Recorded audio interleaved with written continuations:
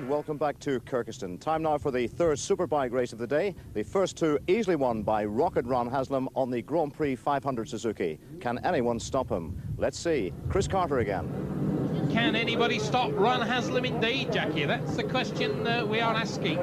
Haslam going for his hat-trick once again in pole position there on the Pepsi Suzuki. Haslam now living in Smalley, Derbyshire. Got himself a nice little farm out there. He's turning into a mansion. And why not? He's been riding the Grand Prix trial for a long time, deserves the rewards. And there's another man who's done well on the Grand Prix trail, Gary Cowan, pitting his 250 Dock Shop Yamaha against the big bikes. Next to him, number one, Eddie Laycock from Dublin on the 500 Honda. Next to him, number 9, Roger Burnett on the 750 four-stroke RC 30 Honda. And back to the man who has destroyed them all. Waiting for Carl Fogarty, I suspect, on the front row of the grid. Well, Roger Marshall shakes his head. Problems for Carl Fogarty? Yes, in the last leg, Carl went off the picture and unfortunately his engine seized. So Carl Fogarty then out of the action in this race, having destroyed the motor. And number 0, Steve Cull, a bit late coming up onto the grid. Well, the lineup a little bit thin at the moment. Number 17, Philip McCallan, and he's gone well in several of the races today. So we'll wait and see. Perhaps this is the time that Steve Cull on the JPS Norton can show exactly what he's made of. A depleted grid, but certainly the quality is there, even if the quantity isn't, Roger. It certainly is, Chris. So,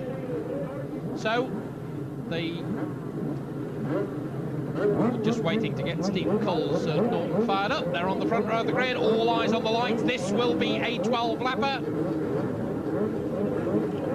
There is Haslam. Haslam then looking for the hat-trick, and a bit of a ragged start, but Haslam not too badly away. And I think it's going to be the Norton. It is Steve Cull on the Norton who makes it. Roger Burnett in second place, and Ron Haslam, well, oh goodness gracious me, that was Gary Cowan who storms through to take the lead.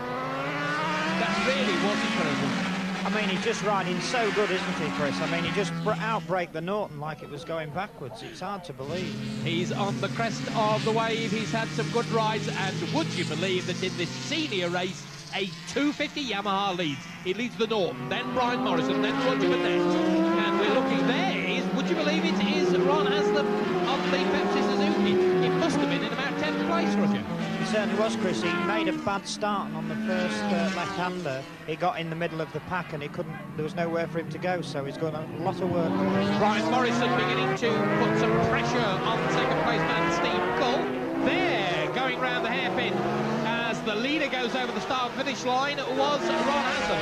And it is incredible that Gary Cowan, who took the lead about 1/3 of the opening lap into the front, is still out in front.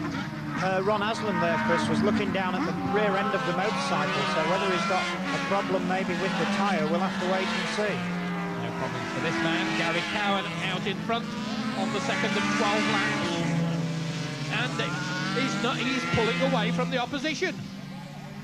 Absolutely incredible. Steve Cull, then Brian Morrison, then Roger Burnett, then he was Phil McCallan, and there's Eddie Laycock. Oh, and a bit of a problem there for number 27, Steve Haslett. Well, the end of the race for Steve Haslett. Only his pride injured, though, I'm glad to say. Steve Cull in second place, Brian Morrison. There is, well, that's George Farlow going straight on, and he's riding with a dislocated shoulder, so not really surprised, I think, Roger. Yeah, George Farlow, he's had some problems today. He's had an engine seizure on his 3-cylinder, and I just wonder if it seized maybe coming down the straight into that corner, and he had to go straight on. And word from the pits is that Eddie Laycock has just pulled out, so end of the race for the Dubliner. No problems, no worries at all, though, for Gary Cowan. And really, you begin to ask whether anyone's going to catch him, Roger. Well, I just can't believe this, Chris. I mean, he's got the HRC Works bikes behind him. He's got the Norton behind him. He's on a 250. And Steve Cull on the Norton, and another one. We were depleted on the start line, and they are dropping out like flies. And still the 250 of Gary Cowan is out in front. He goes around the hairpin. Brian Morrison up into second place, and Roger Burnett made a complete mess of that little corner there. Yeah, he certainly did, Chris. Obviously, he was trying to get up with Gary Cowan, who's leading, and make some impact, but he left the brakes a little too late and maybe locked the front wheel a little bit and had to let the brake off again and go really wide. Ron Haslam in 8th place at the moment, the man looking for his hat-trick, but well, he's got a lot of duty to catch up the race leader, I'll tell you that. There is Phil McCallan in 3rd place. Behind him, Roger Burnett. Gary Cowan. Then Brian Morrison. Then Phil McCallan, then Roger Burnett. Haslam moving ahead at another place. Dave Leach was the man who lost 1 place. Roger Burnett looking for the inside line. Is that Patrick van der Voorburg behind Burnett? It looked like the second dot shot machine. It did, yeah, and just in front of Burnett, Philip McCallan was nearly making the same mistake as Burnett did the lap before by over-braking. So, the dock shot Yamaha, just a 250cc motorcycle, leads the 750 Honda of Brian Morrison. Then it's McCallan and Burnett. And Haslam is now, whatever the problems were, he's sorting them out. Morrison, the Scotsman, he had such a wonderful season last year from Kirkcaldy in 28 years of age. Now, can he catch Gary Cowan? Can he get ahead? Can he win this one? It's a long time since Brian Morrison had a big win this year. It is, Chris. One of the only wins he's had was at the race of the year at Mallory Park in the last 1000cc race. I'm pleased that Brian's coming back on form. He hasn't had a good year. He's had a lot of engine problems, but he's looking good in this one. But I think Haslam's going to be the danger man still. Now, if he had a problem, well, it's all sorted out now. 5 laps gone as Brian Morrison hits the front. Morrison leads from Gary Cowan, but only for a fraction of a second, because as Brian Morrison thought about going into the right-hander, Gary Cowan had done it.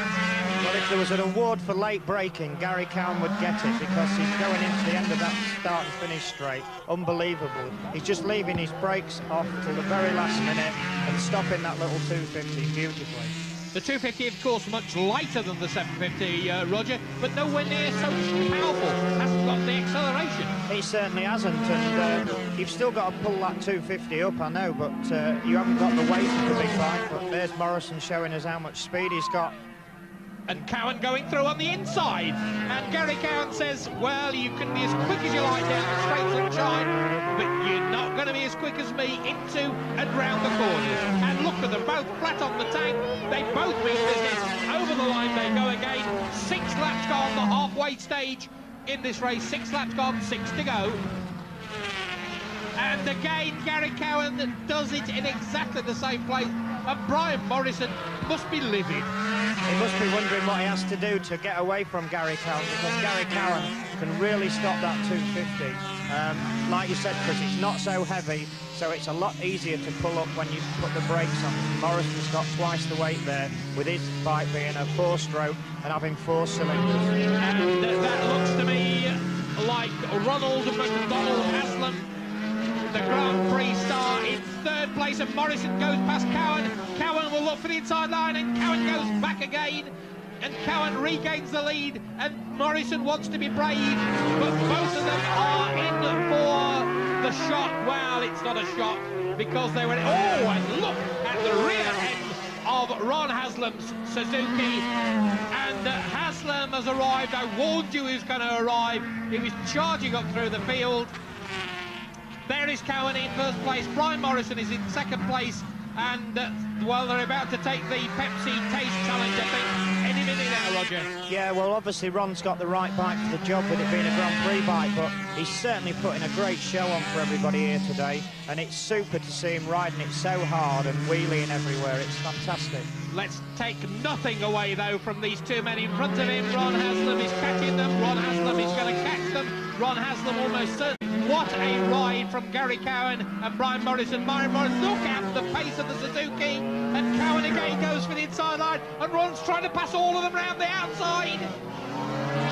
Well, that was truly impressive. Cowan leads, Morrison next. Ron Haslam passes them all with the wheelie. 7 laps gone, 8 laps gone. Let's get it right. 8 laps gone. 4 more laps to go. And Ron Haslam and Cowan's going to pass them both. Gary Cowan, no respecter of authority, age, experience, or wealth, and I say wealth in terms of cost of motorcycle, because that 500 Suzuki in second place, well, how much would that cost to buy, Roger Marshall? Well, if you wanted that particular one of Haslam's today, you'd probably have to pay 100, 200,000 for it. It must be worth that much.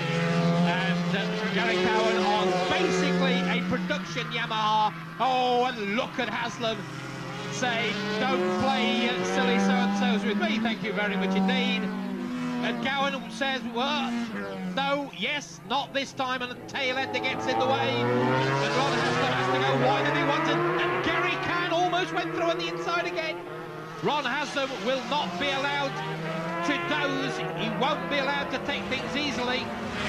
Well, I think if anyone before this meeting, Roger, had told you that Gary Cowan on a 250 Yamaha would be the man who was going to give Ron Haslam a hard time in any of the open races, you would have said he was insane. Well, I would have bet everything I own that it wouldn't be possible, Chris. And he's demonstrating that it can be done on a 250 today. We've seen the speeds at Grand Prix and on British circuits creep down the 250 times, and he's proving today that a 250 nearly on the right circuit can keep up with them. And Ron Haslam looking for the showtime, looking for the wheelies, not got the pace, but look at the Yamaha come back, the others put on the brakes, while Cowan is still accelerating.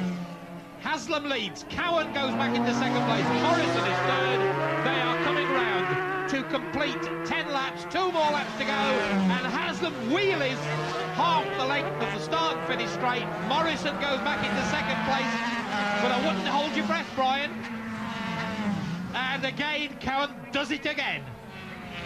And they close on Haslam. I think Ron is obviously enjoying himself now, but he's going to have to be ever so careful on the last corner if he's wheeling on the back straight, because Cowan certainly won't give in. And Cowan was again looking for that inside line, but that was the line that Ron Haslam had got. Well, this is the first non-World Championship race meeting that Ron Haslam has been able to ride in this year. And I'm sure he never thought that Gary Cowan would be giving him a hard time in it. Ron Haslam thoroughly enjoying himself. He likes riding in Northern Ireland. He's ridden in the Northwest. Oh, and Cowan going through on the inside, and Morrison forced to move over. Cowan didn't give him any choice then, did he? We're coming up to the start of the 11th, of the 12th and final lap. 1 lap to go, Roger. This is incredible stuff, the way Cowan's outbraking Brian. I don't think Brian knows what to do next. Here he goes again, showing the lightweight bike how he can stop it. Gary Cowan up into second place again. Haslam just a few yards away from them. Cowan riding superbly. Let's take nothing away from Brian Morrison, though, of course, on the 750 Honda. More cubic capacities, but heavier. Probably a little bit slower, maybe out of the corners. And if Haslam dozes too much, Cowan could have it. There's a tail ender in the way, and Ron Haslam can't afford to doze. The slower man, Haslam, goes past. Cowan, chin on the tank, doesn't want to lose any pace down the back straight. And Morrison, oh, Cowan goes through on the inside again. Oh, and he goes wide. He makes a mistake, and he may pay for it. Haslam is going to win. Who is going to be second? Haslam wins. The sprint is onto the line, and I really would like to say maybe Morrison. We think it was Morrison. Gary Cowan is third. Well, what a superb race to bring this wonderful Kirkistown meeting to an end. Ron Haslam the winner, Brian Morrison takes second place, and Gary Cowan, a brave fighting Gary Cowan, takes third spot. Right, Ron Haslam, Yes. 3 wins out of 3 races, and what a tremendous scrap that was, the last one. Yeah, I thought I got a problem at the beginning with oil on the tyre, but I think it was just the tyre that hadn't warmed up enough, and I also had to make sure that I'd not go wrong before I sort of let go for it.